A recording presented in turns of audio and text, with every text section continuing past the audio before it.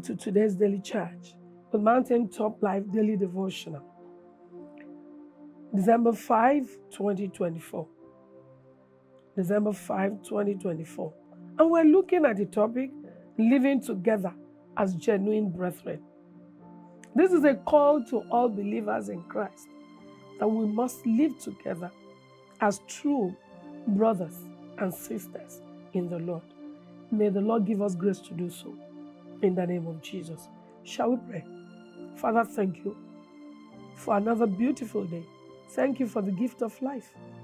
Thank you because, Lord, what can we become and who can we be if it is not with you, in you, and by you and through you? Daddy, we're so grateful. We are asking that you increase in us as we decrease in ourselves. In the name of Jesus. Lord, as we look into this topic, the grace and power to live together as true, genuine brothers and sisters, even as you have ordained, Lord, so give to us in the name of Jesus. Make our hearts right and help us to love others genuinely. Thank you, Holy Father. In Jesus' name we pray. Amen and amen. Yes, you're welcome once again. As we look at today's devotional, living together as genuine brethren. Our memory verse is from 2 Corinthians 13:11. 2 Corinthians 13:11 says, finally, brethren, farewell. Be perfect, be of good comfort, be of one mind, live in peace, and the God of love and peace shall be with you. This is the message of Apostle Paul to the brethren. Each time when he comes, he will welcome them and greet them with the peace and the love of God. Even at his departure, he will always cheer them up and still, leave them in the hand of God. And of course, pray for them that the peace of God will be with them. A genuine and sincere brothers indeed. Motivational quote says, lie may go on for 20 years, but one day the truth will catch up with it. What is it saying? If you are in the gathering of brethren and you are being unfaithful, deceptive, and false, you entertain falsehood, no matter how long you pretend, one day the truth is going to come out. I pray in Jesus' name, the heart of sincerity the Lord will give to us in the name of Jesus. And prophetically, I pray for you today that you receive the grace to always say the truth, do the truth, act the truth, live the truth, and put the devil to shame. In the name of Jesus. Amen. Living together as genuine brethren. So it means that there are fake brethren. May the Lord expose them. May the Lord give them a change of heart. And if they refuse, of course, you know God. It doesn't take anything lightly. There's going to be judgment thereafter. We pray that the Lord God will help them to change in the name of Jesus. I have a fire scripture in the book of Acts chapter 4, verses 31 to 37. Acts 4, 31 to 37. And the Bible says, and when they had prayed, the place was shaken, where they were assembled together, and they were all filled with the Holy Ghost, and they spake the word of God with boldness. And the multitude of them that believed were of one heart and of one soul. Neither said any of them that aught of the things which he possessed was his own, but they had all things common. And with great power gave the apostles witness of the resurrection of the Lord Jesus, and grace was upon them all. Neither was there any among them that lacked, for as many as were possessors of lands or houses sold them, and brought the prices of the things that were sold. Verse 35. And laid them at the apostles' feet, and distribution was made unto every man as he had need. I'll stop here. But you see, when we got to Acts chapter 5, a story followed. Acts chapter 5 verse 1. But a certain man named Ananias with Sapphira his wife sold the possession and kept back part of the price, his wife also being privy to it, and brought a certain part and laid it at the apostles' feet. But Peter said, Ananias, why has Satan filled thine heart to lie to the Holy Ghost and to keep back part of the price of the land? Whilst it remained, was it not thy own? And after it was sold, was it not in thy own power? Why hast thou conceived this thing in thine heart? Thou hast not lied unto men, but unto God. And Ananias, hearing these words, fell down and gave up the ghost, and great fear came on all them that heard these things. Verse 7. And it was about the space of 3 hours after, when his wife, not knowing what was done, came in. And Peter answered unto her, Tell me whether you sold the land for so much. And she said, Yea, for so much.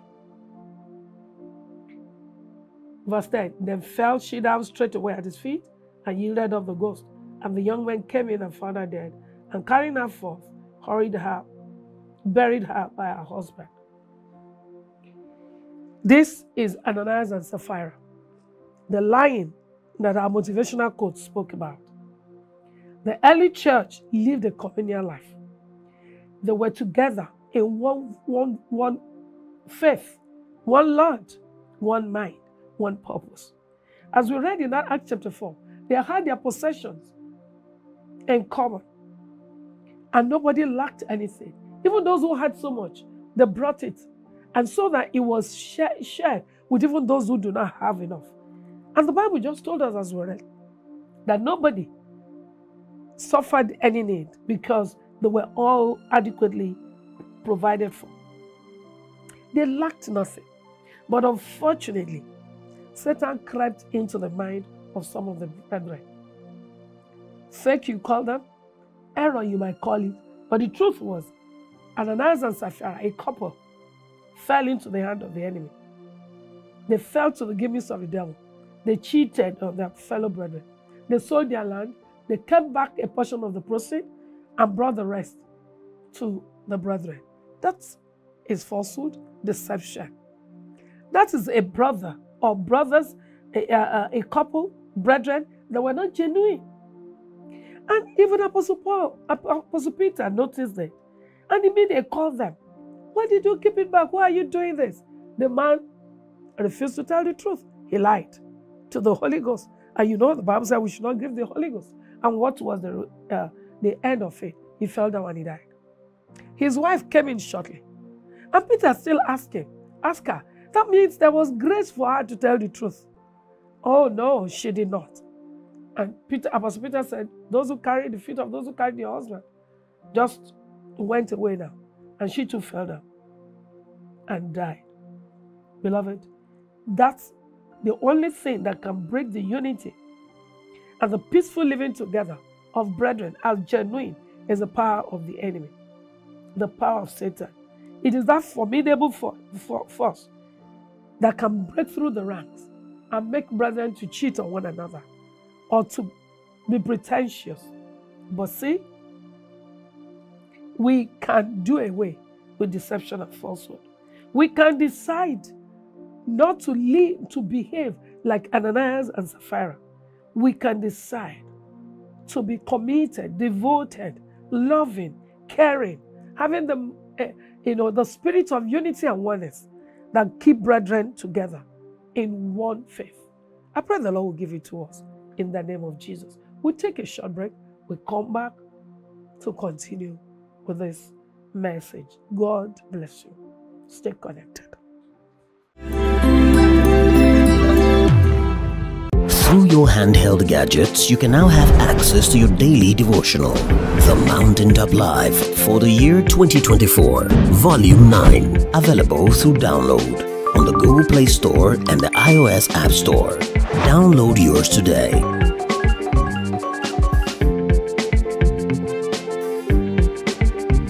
Mountaintop Live Daily Devotional, Volume 9, a life-changing encounter with a God that answered by fire. Mountain of Fire and Miracles Ministries, surely the Lord is here. The Mountaintop Life Daily Devotional for 2024 is now available.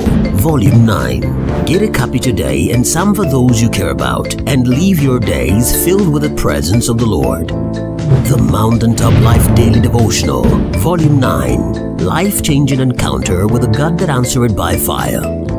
Get a copy, visit www.mfmebooks.com or any MFM bookshop near you.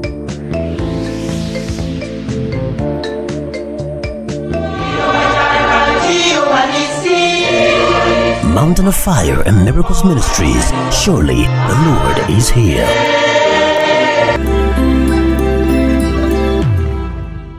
You're welcome back to today's daily church with Mountaintop Daily Devotional. And today, December 5, 2024, we've been talking on living together as genuine brethren. I want to read from the Bible.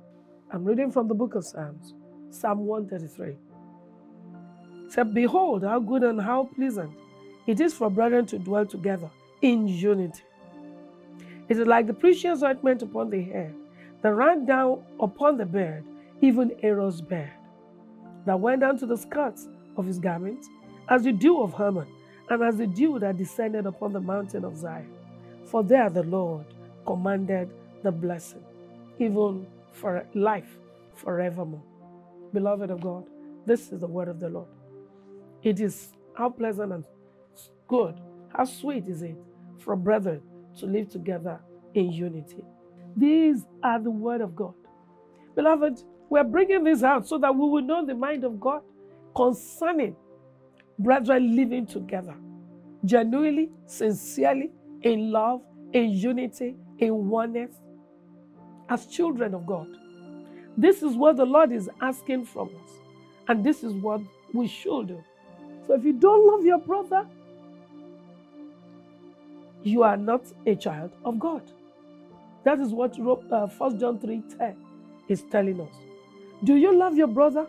Do you dwell in righteousness? Then you're a child of God and not a child of Satan. Let me also read 1 John 3, the same 1 John chapter 3, verse 14.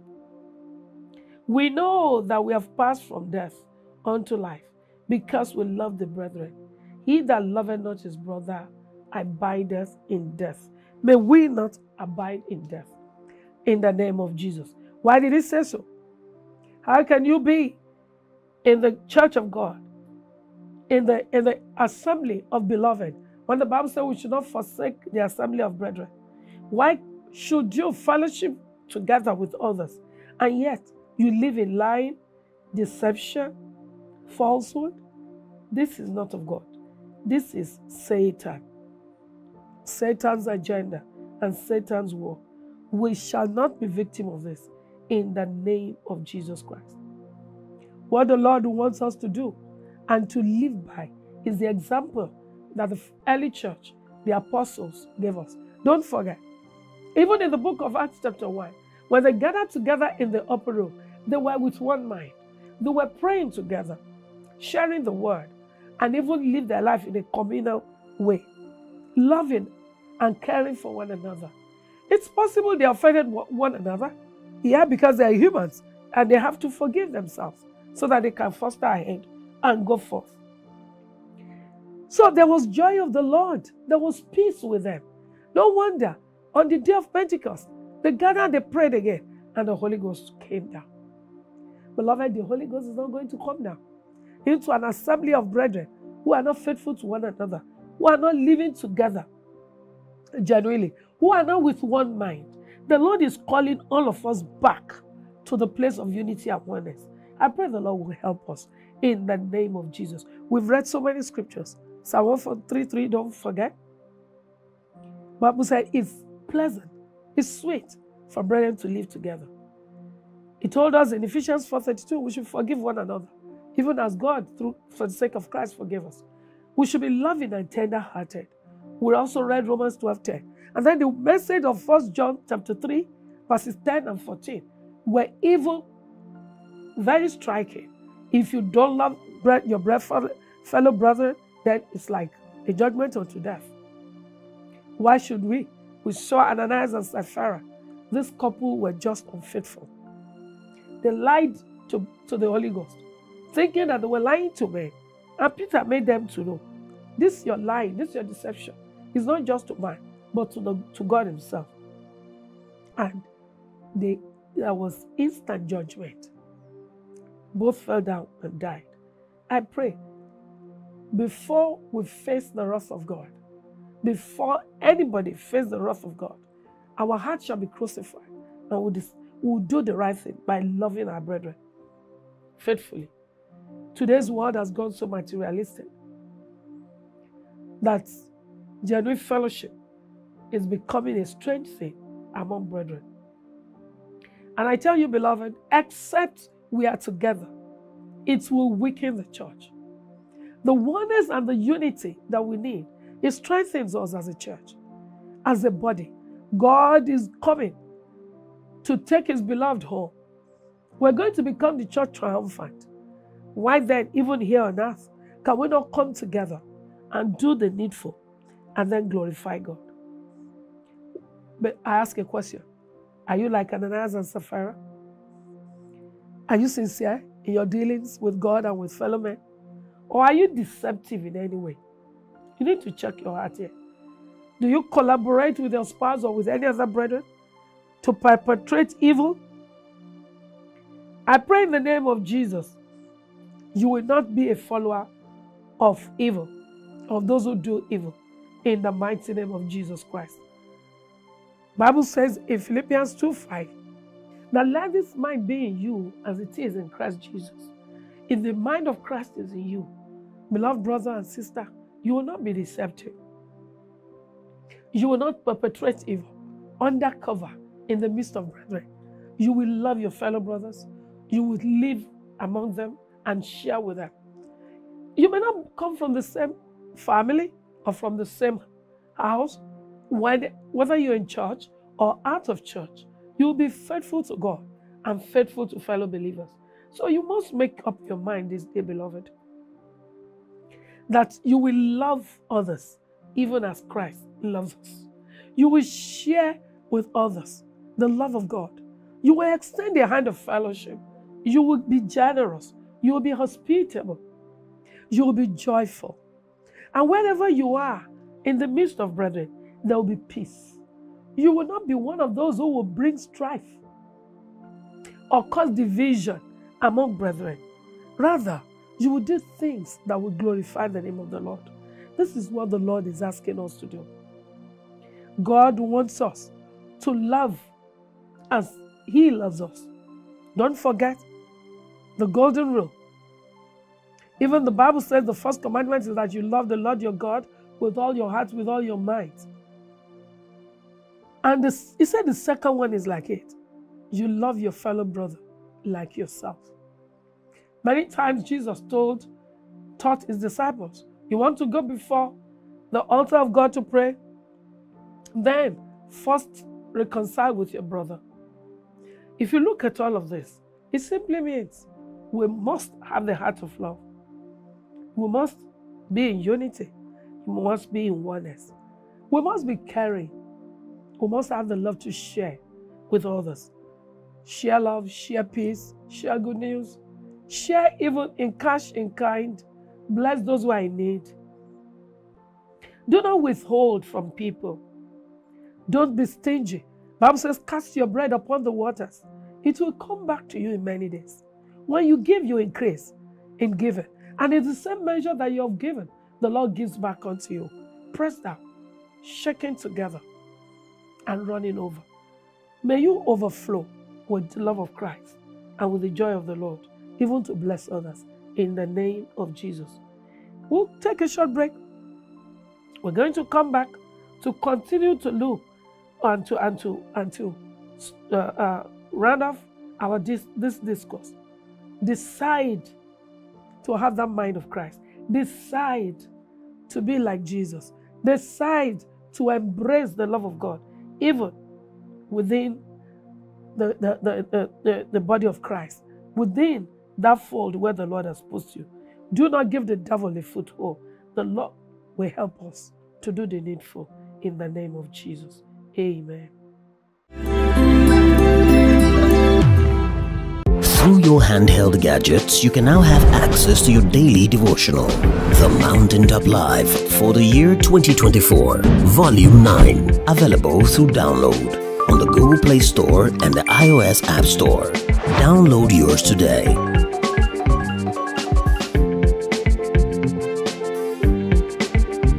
Mountaintop Live Daily Devotional, Volume 9, a life-changing encounter with a God that answered by fire.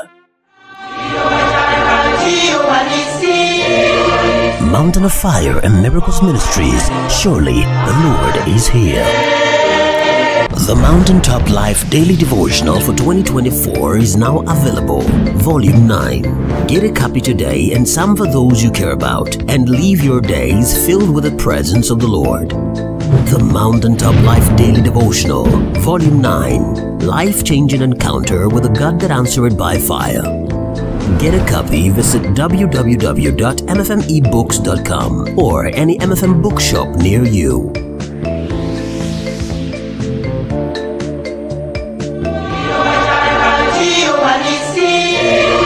Mountain of Fire and Miracles Ministries, surely the Lord is here.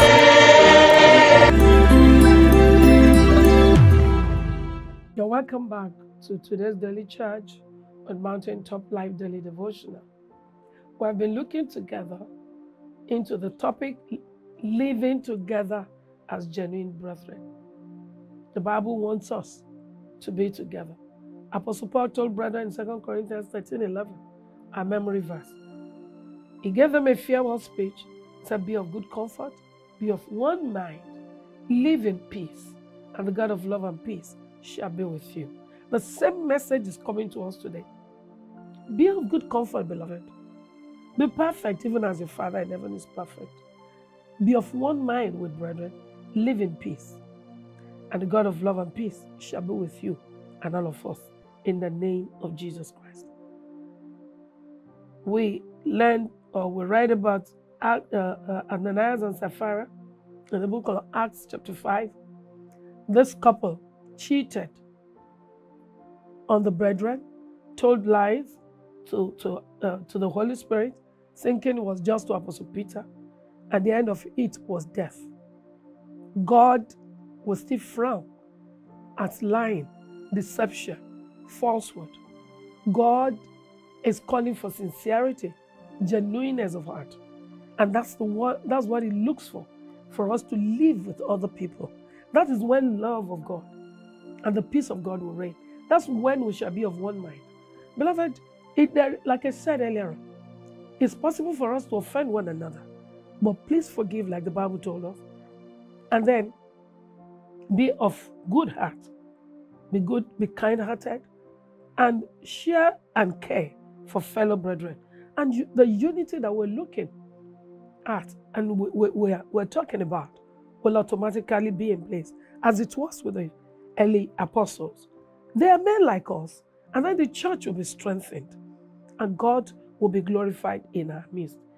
Beloved, I'm calling you again to the place of the love of God and the peace of the Almighty. When we do that which the Lord is asking us to do, He will be pleased with us. And the church of God, even here on earth, will be strong, and it will move forward. It will progress. The gates of hell shall not be able to withstand it, in the name of Jesus Christ. Because where there's disunity and division and strife, then it means the enemy has gained a foothold, and he will scatter the brethren. We shall not be scattered, in the name of Jesus Christ. We shall be one with the love of Christ. One Lord, one faith, one baptism. And when God shall come, may we be rapturable with Him, in the name of Jesus. Just want you to pray this. Say, Father, help me to love others sincerely, in the name of Jesus, without any deception, without falsehood, without malice, without bitterness. Help me to love others sincerely, in the name of Jesus Christ. As for that agape love, that will make you to love fellow brethren without any pretension, in the name of Jesus Christ. Father, help me to love sincerely. Help me to love sincerely, Lord, even as you love others, in the name of Jesus Christ. Amen. I want you to cry again to God. You will have to say, stronghold of falsehood in my life, I pull you down. In the name of Jesus, destroy. Whatever will make you to lie or be deceptive or pretentious, pull down that stronghold of falsehood. In the name of Jesus. You say it doesn't happen. It does. Sometimes it creeps in. And then it's like an evil sin. Don't let it germinate. Don't let it go. Put it up. Cast it out. And even when it has remained strong, we pull down that stronghold with one voice now, even with one faith, in the name of the Lord Jesus Christ. Amen. And lastly, begin to talk to God. Help me to walk worthy of you and pleasing unto you in every way. In the name of Jesus. That's what the Lord is asking. I want to please God. You want to please God. We want to walk worthy of the Lord so that He will know truly, this is my beloved, doing my will, even here on earth. And as He beholds us, even from His high heavens, He will be happy with us. He will be pleased with us. And when the Lord is pleased with us, even our enemies have no choice. They either will agree with us or they receive the divine judgment. In the name of the Lord Jesus Christ. Ask the Lord, help me to do the right thing, to live according to your commands, to bring peace, love, and joy to the brethren. And so shall it be. In the name of the Lord Jesus Christ. Amen and amen. In Jesus' name. Welcome, brethren, to another beautiful day. Go and live among fellow brethren with sincerity and genuineness. The Lord bless you. In Jesus' name. Amen. God bless you in the mighty name of the Lord Jesus Christ. We thank God for the miracle of sleeping and waking up. I decree that today it shall be well with you in the name of Jesus. The Lord God that dwelleth in Zion will move you forward in a new way in the mighty name of Jesus. No evil shall befall you this day, neither shall any plague move near your camp. Wherever you go, the favor of the Almighty shall be upon you. Your life shall be plugged into the socket of divine favor, divine restoration, in the mighty name of the Lord Jesus Christ. All the evil present in this day, I bind them and I cast them out. You shall not be part of the evil that is spreading around in the name of Jesus. The Lord will make you head and never the tail in the name of the Lord Jesus Christ. I soak the whole of this day in the blood of Jesus. I soak the whole of this day in the blood of Jesus. You are going in, your coming out shall be blessings. The hand of God shall be mighty upon you. I cover you and your family with the blood of Jesus. Thank you, Heavenly Father. Have a wonderful day, beloved. In Jesus' mighty name I pray. Amen.